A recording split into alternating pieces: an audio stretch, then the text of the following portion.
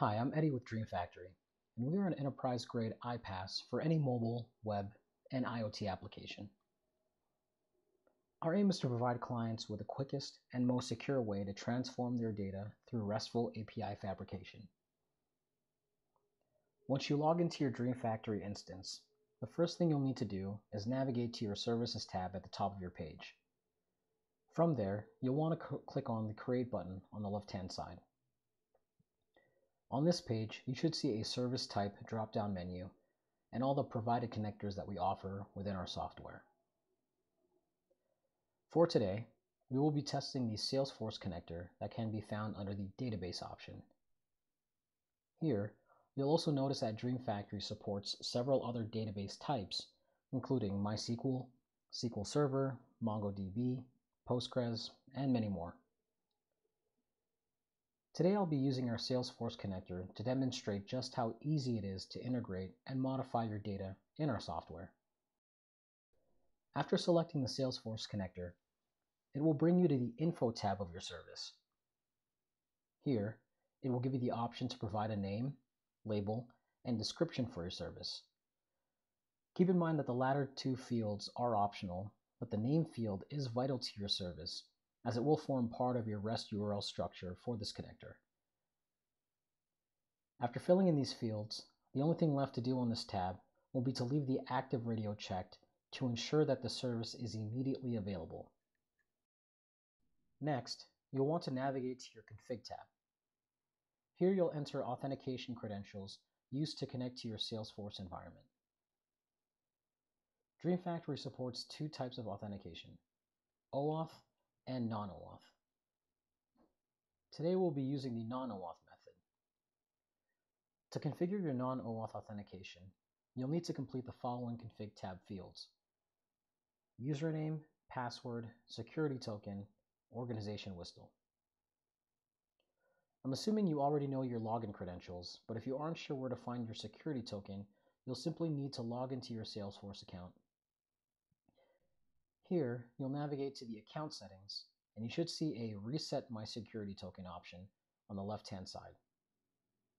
Now, I've already configured my token in my instance, so I won't be clicking this, but of course, if you don't have your token on hand, you should utilize this step. The only required field that is left would be the organization whistle, which I will walk you through the steps on how to obtain. From your Salesforce dashboard, you should see a quick search bar at the top of your page. Simply type in API, and you should see an API option once you click search. After doing this, you will be provided with several different whistle options, but you'll want to select the first one, which should be Enterprise Whistle.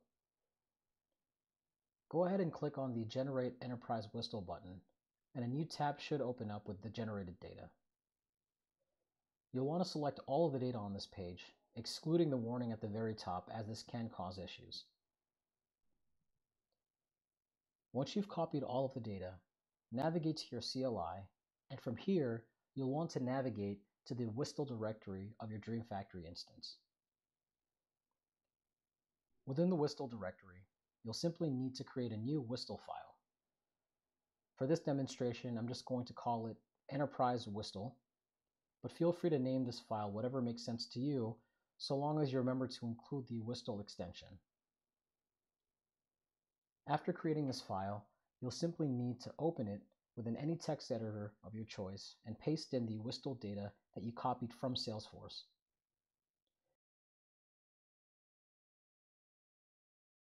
Once you navigate back to your DreamFactory dashboard, the only step left for configuration is to provide the name of your newly created whistle file.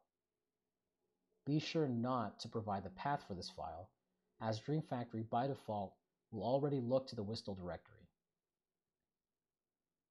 Finally, you'll want to test the newly created Salesforce API by navigating to the API Docs tab. Here, you'll see any configured services and the ability to test your endpoints for your data. Today, we're simply going to run a GET on a table for our Salesforce data. You can do this by navigating down to the get/_table/table name endpoint. Once you click this, you'll need to click the Tryout button that will allow you to fill in any fields you would like to test. The fields offered allow a wide variety of filtering for your endpoint. But today we'll simply type in the table name at the very bottom in the table name field and click Execute.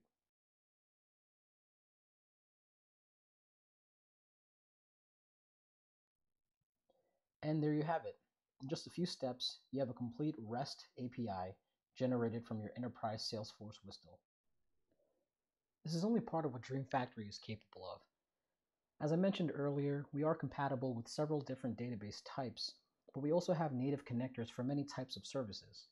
We offer many ways to secure, monitor, govern, transform your data with services like admin user seats, roles and API keys, limiting and logging, event scripting, and much more. This opens up the door to many opportunities for streamlined integration. For example, building microservice tools like data source dashboards or smart customer directories can all utilize our software. To learn more about DreamFactory, feel free to use the link in the description to set up your free trial. Thanks for watching.